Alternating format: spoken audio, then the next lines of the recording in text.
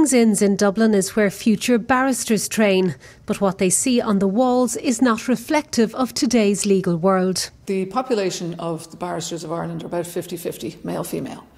The portraiture on the walls here in the King's Inns, which is where we all study to become barristers, is far from that.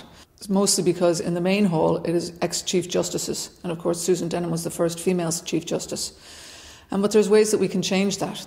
The In Plain Sight project from the Bar of Ireland and King's Inns commissioned artist Emma Stroud to paint two groundbreaking women, Frances Kyle and Avril Deverell, who were called to the bar in 1921 after the legal barrier to doing so was removed.